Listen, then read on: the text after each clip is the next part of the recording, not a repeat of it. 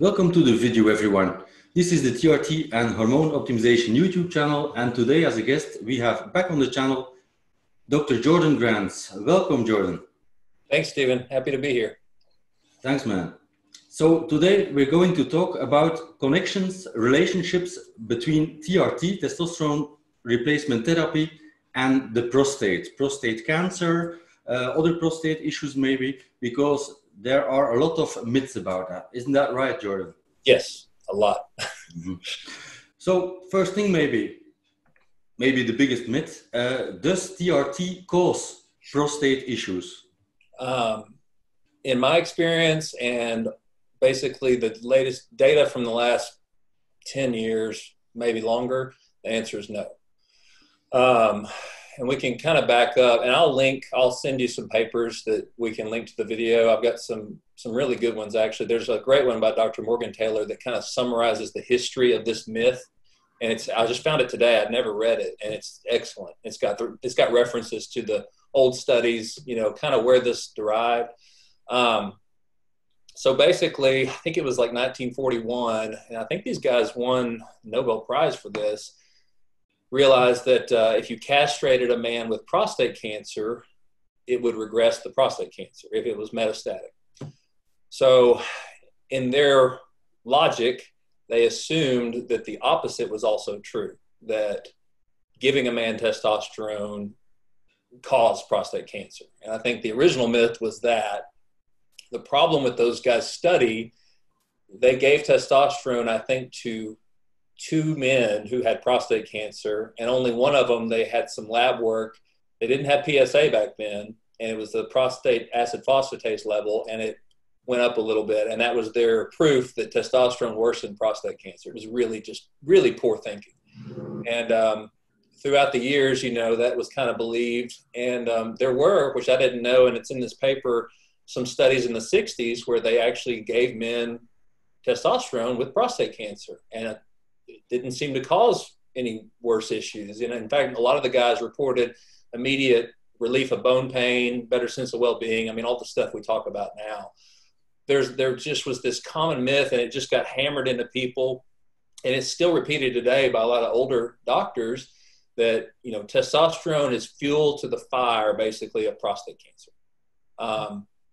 And so Dr. Morgan Taylor, I think, and again, just read this paper, because he basically went and just dug into all the research, just like a good detective would, and tried to piece everything together. And he came out, I think it was 2009. I have to go back and look, with the saturation model, which just explains a lot of what we see. That basically, if you remove testosterone from prostate cancer, it will regress the cancer. But if you go above a certain level, and that, I don't know, let's say 250 nanograms per deciliter, anything more than that does not affect the cancer. And in fact, they've got studies now on super physiologic doses of testosterone that may actually be beneficial to men with prostate cancer. So there's just a lot of, and this is true, this is why we talk about this stuff all the time. This is true in all areas of science. When you start with bad premises and assumptions, you can have 40 or 50 years of bad research based on that belief. And you start seeing what you want to see. And until somebody comes along and questions the model and goes, hey, wait a minute, we've got all these studies that completely falsify that hypothesis. Until that happens, people just keep rolling with the same myth over and over again.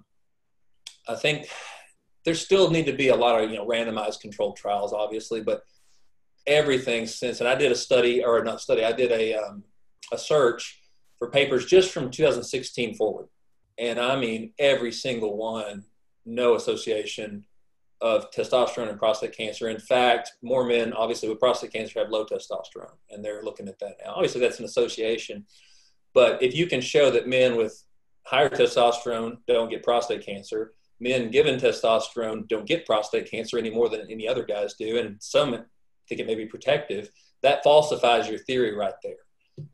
And that's what science is all about, is falsification. It's not really proving anything, but you can disprove bad things, and you can also show associations. You can show all these men get testosterone. They're not getting prostate cancer any more than anybody else. In fact, they may be getting it less.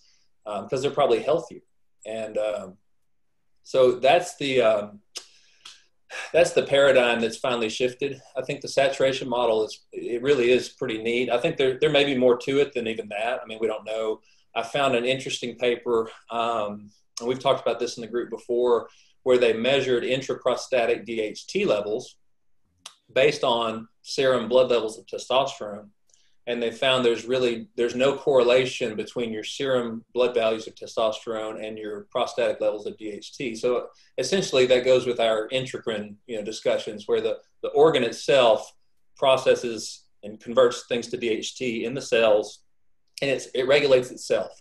So giving extra testosterone doesn't cause more DHT in the prostate, cause more prostate growth and all that. Mm-hmm. I think, what we have to really realize, and there's a lot of studies in petri dishes and cell cultures and cancer where they're trying to say that, this hormone causes this cancer and this does this. And it's like, you can't do that. You can't induce cancers in cell cultures with a hormone and say that's what happens in the human body. It doesn't work like that. When you take cells out of the human body, pretty much the game is over at that point. You could generate some interesting hypotheses doing that to maybe investigate in the human body, but cells don't work outside like they do inside.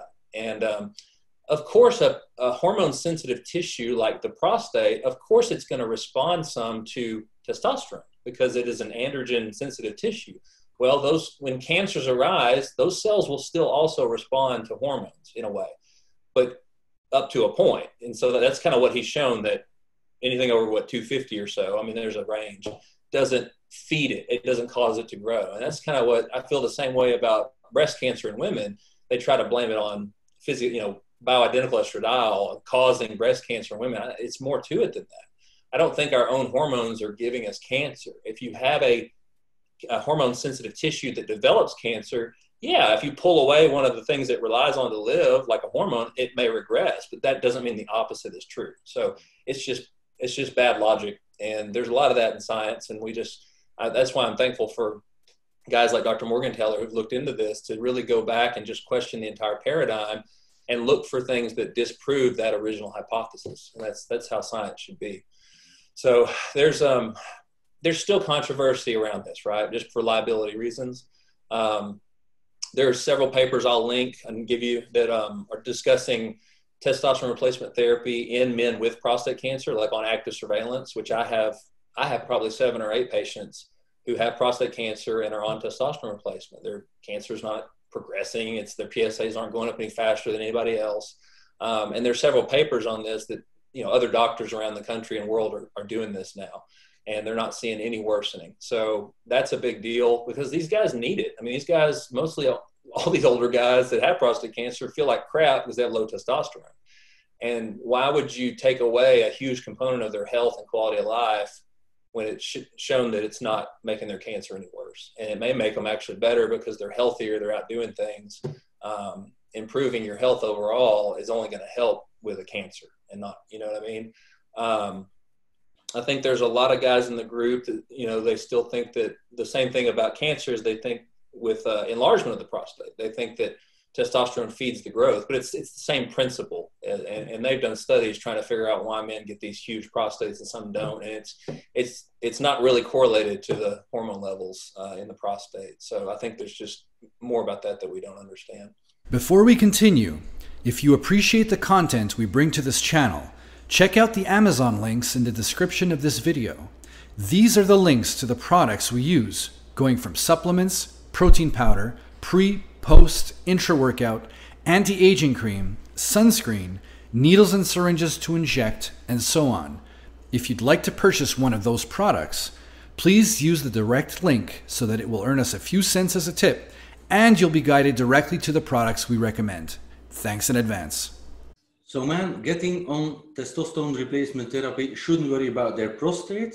And do they have to have checkups regularly with the urologist, a PSA? What do they have to do? According to the guidelines, yeah. I mean, even when you're younger, they'll start saying you got to check PSA. I think that's bad information because if you really believe the data that testosterone does not flare prostate cancer, doesn't cause it, you should treat that man just like any other man that you'd be screening based on the current guidelines, which is Absent risk factors, you start at 55 years old, you go up to 70, and then you discuss it after that if you want to keep screening, which I do recommend. If a man has risk factors, you start younger. But I'm not going to start screening a guy at 40 years old for prostate cancer just because he's going to get on testosterone, because it means that you really don't believe what you're saying, right? I mean, I understand doing it for like a CYA, cover your butt type of thing, but the data is there, and so it just doesn't make sense. I always tell guys, giving you testosterone to get you back to where you were is no different than a guy your age having those levels of testosterone, right? It's no different. So I don't know why people all of a sudden lose their minds when somebody's on testosterone. There was controversy about putting guys who'd had prostate cancer in the past on testosterone. Thankfully, that myth has died. You know, I know there's still people that say it's bad, but they just don't know the research. I think if you finished a urology residency in the last 10 years, you should not be telling anyone that getting on testosterone is going to bring back your cancer or anything like that. Funny enough, I had a guy who's in our group, and he's a patient of mine, and he had Gleason 6 prostate cancer, and he got radiation, and we waited about 6 months. His PSA went down to only maybe 1.2. Well, he's low testosterone, so he wanted to get back on testosterone, and his PSA now is going up, and it's over 2 now, and he's worried about it.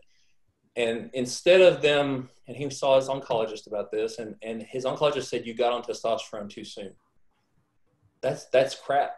Right? Either you cured the cancer with the radiation, you treated it right, or you didn't. That being on testosterone did not bring back the cancer. It was either killed or it wasn't. So it's that kind of stuff that just drives me up the wall. That, like, you're going to blame the testosterone instead of saying, yeah, we didn't get it with the radiation. And I have patients all the time that their cardiologist tells them, you got to get off testosterone. It's going to kill you. All the stuff we talk about. It's just, old myths die hard, and it's the same thing with cardiovascular health as it is with prostate myths and testosterone. And I think it's changing for the better. It's just taken a while, and it takes a while for old dogma to die. But hopefully the younger ones will not believe that. I'm still scared, though, because a lot of younger doctors who aren't urologists, they're still hearing this from their teachers that, and so the myth just gets propagated. So anyway. Last question on this topic. So testosterone therapy for advanced prostate cancer, how does that work exactly then? Honestly, I don't know what's going on with that. There's been several places that do what's called bipolar androgen therapy, where they will slam a guy with like very high doses of testosterone, getting their serum levels to 6,000 or 7,000. And it seems to, it kills the cancer. I don't know. And then they'll go back to the castration side, and they do this flip-flop. I mean, that's going to be horrible for your quality of life. If it were me personally, and if I had a choice in the matter and I had prostate cancer, I would much rather just take high-dose testosterone. If I had metastatic cancer, I mean, what am I going to lose, right? I'm not going to live out my life castrated and having hot flashes and not be able to think straight, because that's what you see in these guys. And I wish the entire androgen deprivation model would go away, but all the money is there. That's where, originally it was Lupron and in the injections, but now all the oral medicines are still based on anti-androgen therapy. And they come out with new ones every year, Zytiga and Xtandi and apalutamide, and I'm sure there's a new one at this point. But it's all based on that model where they're just keep starving the cancer cells a little bit more of androgen, but eventually those cancer cells outsmart it and become worse. And there's just got to be a better way. And why not at least start looking into the opposite end of things, I mean, they need to figure out more of what prostate cancer is, what causes it. And I think they focused for so long on the hormonal side of causation, and they're looking at the wrong thing. And I think it's that way in most cancers, actually. I think they're looking in the wrong places. I think it's more of an issue with the cell itself, cellular metabolism, mitochondrial dysfunction. I don't think it's all genetic. I think there's a very small percentage of cancers that are caused by genetic issues, honestly. So anyway, it's a fascinating area, but I don't think guys need to freak out about their PSAs when they get on testosterone. I think if a guy is super low, let's say it's a 60-year-old guy and his testosterone's 90, his PSA may bump a little bit because he hadn't even gotten to that saturation point yet. And so you may see, but I think the studies I've seen, it maybe an average of 0.9 to 1 point change in the PSA when you get on TRT. If your PSA starts going up faster than that, you don't blame the TRT. You just start working him up like any other man that you'd be worried about. So I don't treat people differently because they're on TRT, and I think that you shouldn't do that. You don't see somebody as different just because of that. You treat them just like you would anybody else. Mm-hmm. Okay, thank you, Jordan, for clarifying all that. We will link to the studies you'll provide under the video in the description. And Jordan mentioned the Face group several times. So it's the Facebook group, TRT and Hormone Optimization, same name as this channel. So feel free to join. Jordan is in there, as are a lot of other experts. Thank you so much, Jordan. Thanks, Steven. And now do this next. Click on one of these thumbnails and go watch another video to learn a ton more about TRT and hormone optimization.